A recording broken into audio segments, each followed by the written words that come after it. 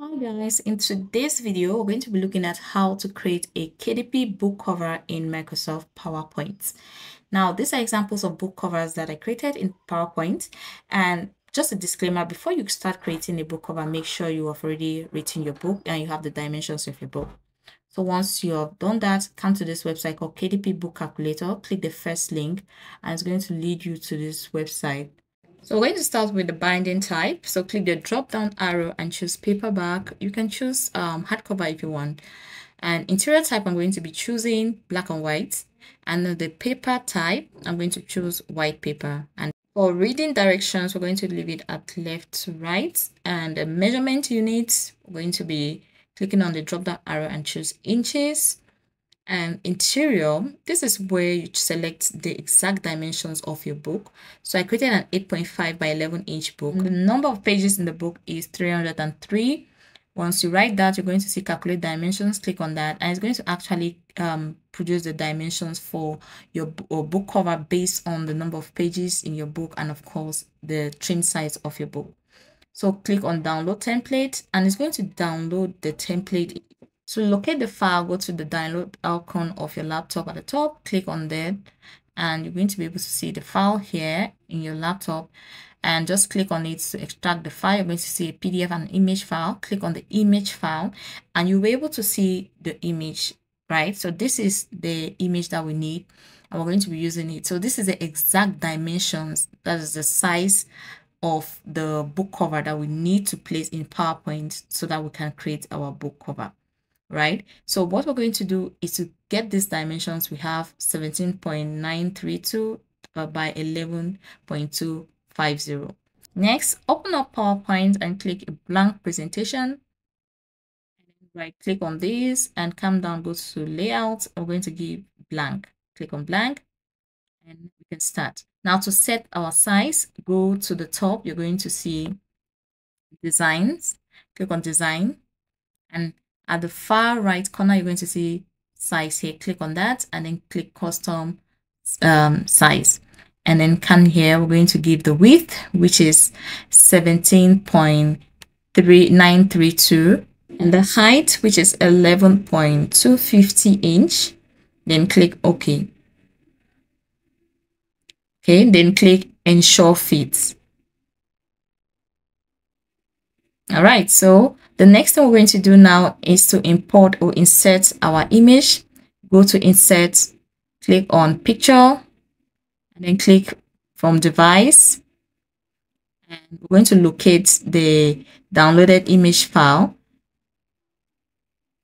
Go to this. Okay, this is it. And then click insert. Right, so you can see that it automatically fits our size of our slide. But before we continue, just a disclaimer: your image or your text should not cover the yellow box that you see, because that's where they're going to place your ISBN code.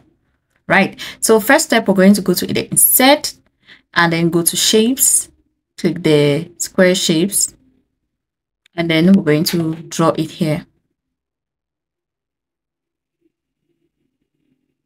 Okay, carefully draw it until it covers the red, or is it a pinkish line? All right, so next, tap on the square and we're going to go to shape format. Tap on it, go to shape format, and then go to shape outline. Click on that and give it a no outline. Then next, you're going to right click and go to format shape, and then click on fill, and then we're going to give it a gradient fill. Click on gradient fill. We're going to come down here, tap on these little lines, and then click on, we're going to give it a color. Come to the color option here and choose a color. I'm going to come back again. You can still come back here, go to more color. You have more options. I'm just going to make this one a little bit darker by dragging that, and then click OK. And then I'm going to give this other one here, the last one, the same color. And then we can work with the middle ones. Okay, just drag. As you drag it, you can see that it increases as well. You can give this a different color. So I like gradient fill because you can just add more any colors you want. If you know how to blend, work with multiple colors to blend colors, then you can do that. You can just play around with it. Add this one, and then you can also work with different directions. You can change the directions of your gradient fill of your colors in your gradient fill. So go to directions at the top and then click the arrow, and you can just change the direction and choose the one that best fits you. Okay. So I love gradient fill because you can work with multiple colors if you like. You can add multiple colors. You have the options depending on how you are able to blend your colors and make it look nicer. All right. So I'm going to leave this like this, and then we're going to work with this. Okay, this looks better. So the next thing we're going to do is to close this and then come here, highlight it, and then we're going to duplicate it by clicking Control D on your keyboard, and then just drag and place it here. Now once that is ready, next is the spine. Duplicate the square again and then just arrange it like that, drag, and then bring it here to produce our spine. Then we're going to right click on that, just right click on it, and we're going to format it to give it a different gradient fill. So right click and then go to format at the bottom, and then you're going to go to gradient fill and just delete some ones that you don't need. Just tap on it and click the red icon right there, and then you can work with the different colors. I'm going to add different colors, and then yeah, just work with it. I'm just going to play around with it, the one that best fits, and then I'm also going to play around with the directions as well. So you just play around, and the one that fits, you work with it, right? So there's no, depending on the design that you want to do, the one that's good, you use it. So I'm going to be using this purple. I think purple is better, and I'm just going to play around with it a bit like that.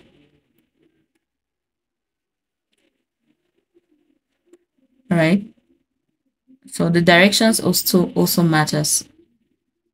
So I just make this I choose the vertical direction, and I'm playing around with it right now, and I'm deleting the colors that if it doesn't look right, it's okay to delete, and then you add a different color. So it's your design, it's your book, so you can be creative and make whatever design you want to make. All right, so I think we're getting there. It's getting much better. All right, so this is perfect. I'm going to leave it like this. So the next thing we're going to do is to add title. So I'm going to go to insert and go to text box here, click on that, and then draw it here, and you can type in the title of your book. Then just copy, select the title. I'm going to give it a white color.